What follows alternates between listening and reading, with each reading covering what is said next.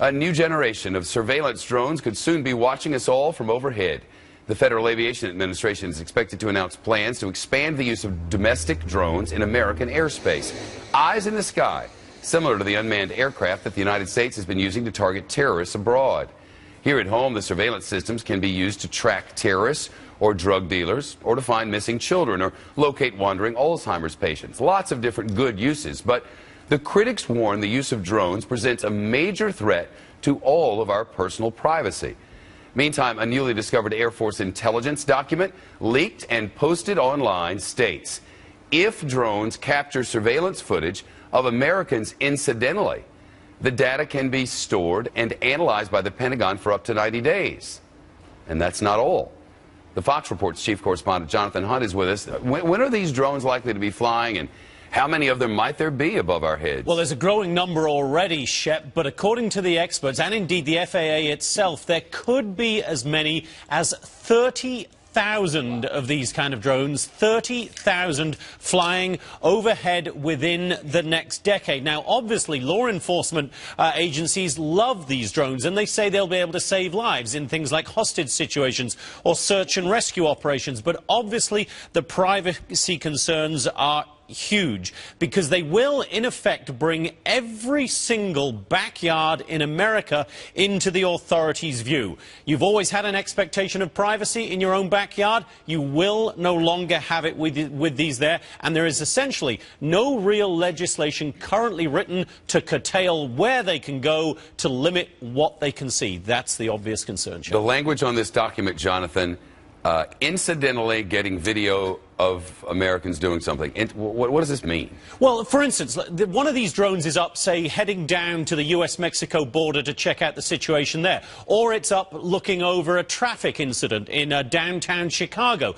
But if they're on their way flying to either of those incidents, they look down, it records in your backyard footage, say, of a whole bunch of bags of fertilizer and some tomato plants. You working on it? Are those really tomato plants? Are they marijuana plants? Are you getting that fertilizer for your garden? Or are you getting it to make bombs? They then have a reason, they say, to keep that footage, analyze it for up to 90 days and start looking into all manner of things that you may or may not have been doing. Is there going to be a new rule about everybody building an extra bedroom? Yes, you cannot build an extra bedroom. Well, I thought you were going to have to allow a member of the government to live in the house with you. No? That may be where we're headed. The judge probably knows better than me on that. It would probably better than I. It would probably be good for housing. Housing starts. It'd be good for construction workers. And Jerry Willis can address that one as well. We have everybody at the table here to sort out the entire situation. A member of government for everyone and a bedroom for all. Wow, wow. It's good and great now, John. Welcome to Monday. Drones for all. Thanks. Well, well. Fox News senior judicial analyst Judge Andrew Napolitano is with. They can't require us to build an extra bedroom, but I guess they can spy on us from ahead. Well, they can't spy on us from ahead. They really can't, can they? No, they can't. But they will. Did you see any legislation enacted by the Congress or signed by the President or any amendment to the Constitution? No. Answer no. These are regulations in which bureaucrats gave themselves the authority to capture images of us in the privacy of our backyards, and depending upon how low the drones fly, Jonathan can back me up, inside the home, if the drone is able to see inside the home, and to retain and analyze and distribute amongst members of the government what they find. This is not permitted by the Constitution. It's not permitted by federal law. The Congress didn't vote on it. The President's been silent about it.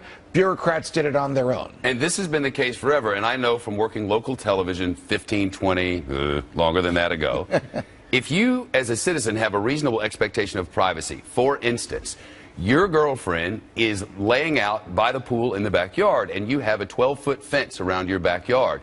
If my television camera shoots over that 12-foot fence at that woman who's naked in the backyard, I've committed a crime because she has a reasonable expectation of privacy. The drone shouldn't be allowed to do that either for the exact same reason. I would make the same argument as your hypothetical neighbor who wants to see what your girlfriend looks like. The government would commit the crime.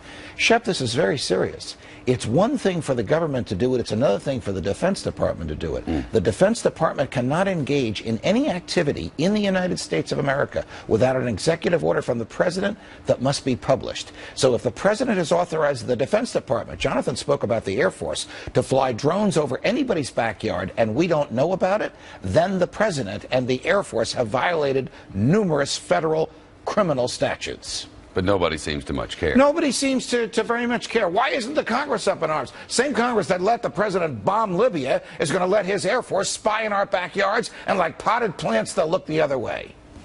And there'll never be any sort of retribution for this. There'll never be anything. That's just suddenly there'll be tens of thousands of drones up in the air watching what we do. Now, if you're not doing anything, you might say, I'm not doing anything, I don't care.